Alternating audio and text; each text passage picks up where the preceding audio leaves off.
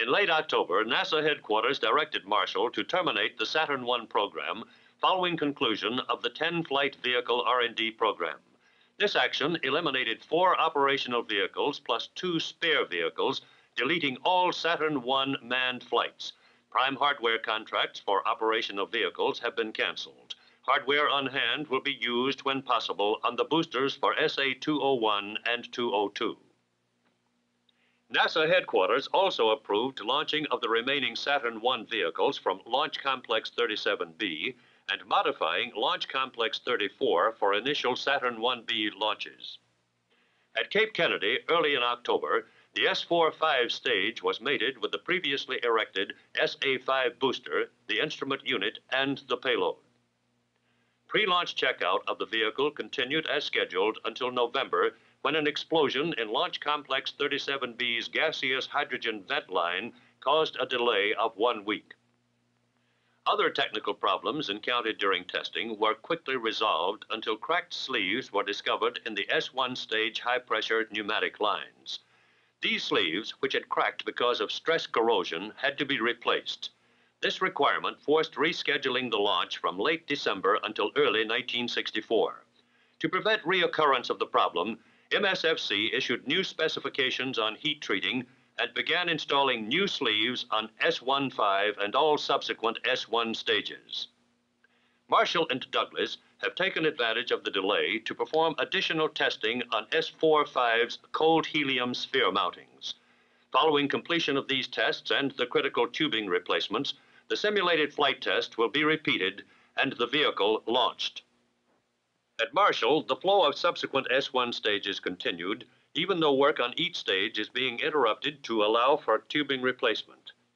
Booster post-static checkout was completed for the 6th Saturn flight vehicle, SA-6, during November. Following completion of preparation for shipment, the stage will be barged to Cape Kennedy early in the next quarter. SA-6 will be the first vehicle to have an Apollo boilerplate spacecraft as payload.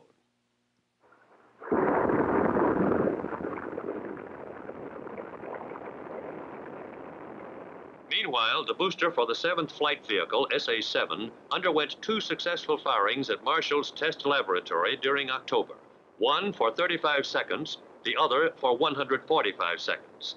Stage post-static checkout, delayed temporarily to allow for tubing modification, is expected to be completed during February.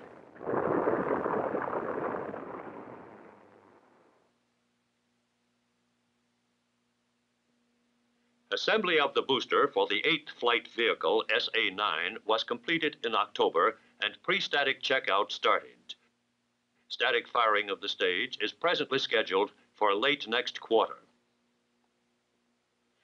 At Michoud on October 27th, Chrysler began checkout of the first industry-produced Saturn I booster, S-18. The functional checkout began in November. Mechanical systems were the first to be checked out. Pneumatic pressure lines and connections were checked for leaks. Checkout completion is presently scheduled for March. In April, the stage will be shipped to Marshall for static testing.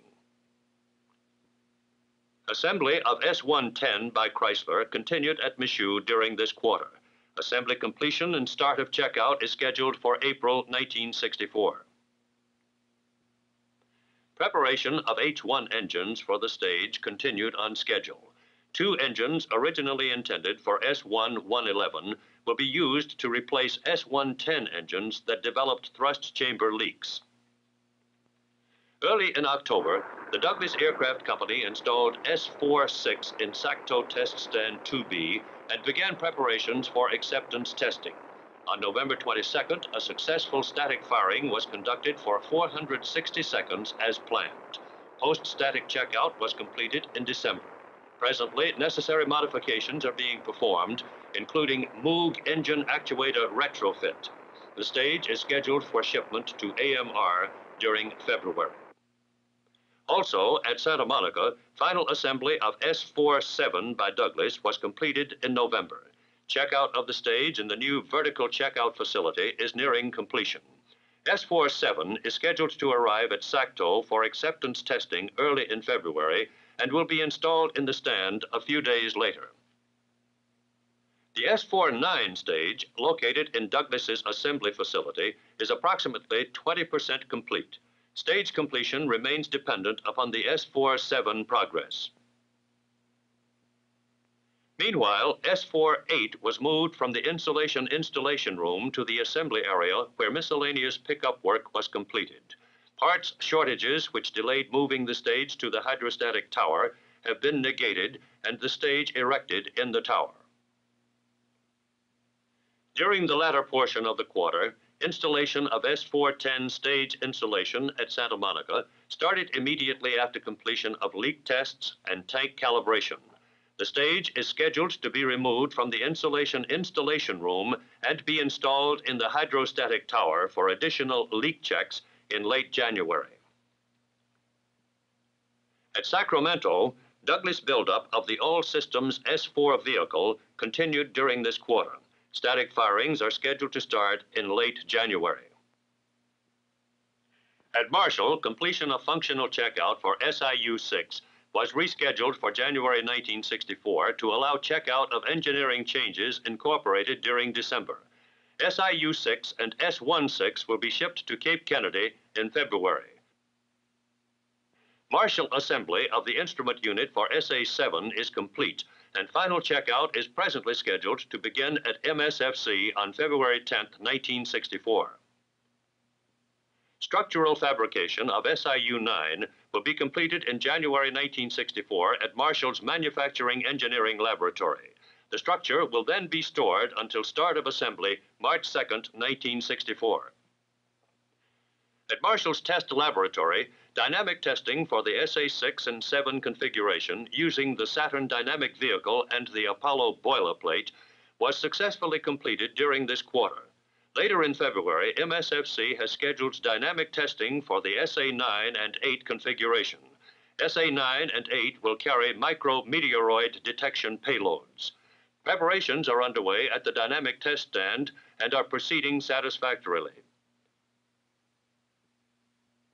During this same period, the S4 stage Moog actuator systems were tested by gimbaling the RL-10 engines.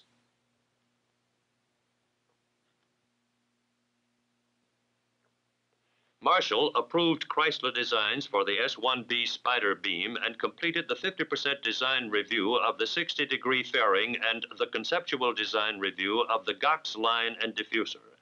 The design associated with elements of the tail section is now approximately 60% complete.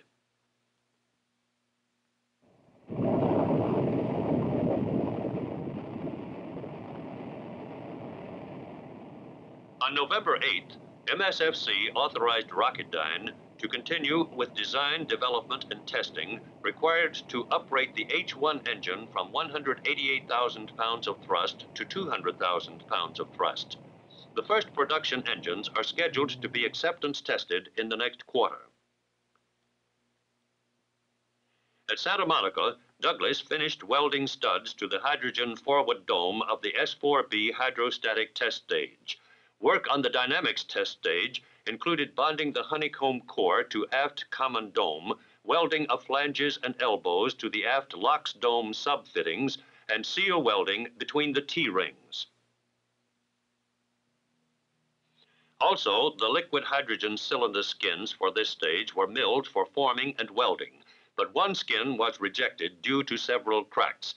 A replacement has been scheduled for the skin mill. Meanwhile, work progressed on the all-systems test stage. The attach rings for the common domes were completed, and welding operations are underway.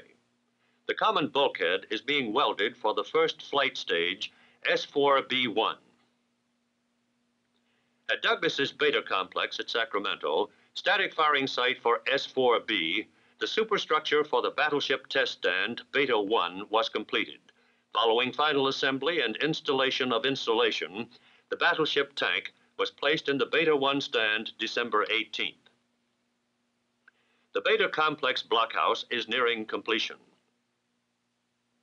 At Beta 3, the all-systems test stand superstructure and propellant tanks were also nearly completed. Rocketdyne has completed fabrication of the first J2 production engine, originally designed for cold flow testing. Delivery was made to Santa Monica in November.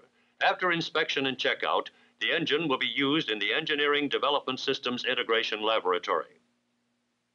Activity at Douglas's S4B mock-up area at Santa Monica included electrical component installation in the aft thrust structure, aft skirt electrical paneling installation, Customer Connect Panels installation, DAC's mating area to the J2 engine, work on the instrumentation probe, and forward dome instrumentation wiring. The Delta II test stand at Santa Susana, which affords a 500-second run capability for the J2 engine, was activated November 9th, and engine testing at both positions began late this quarter.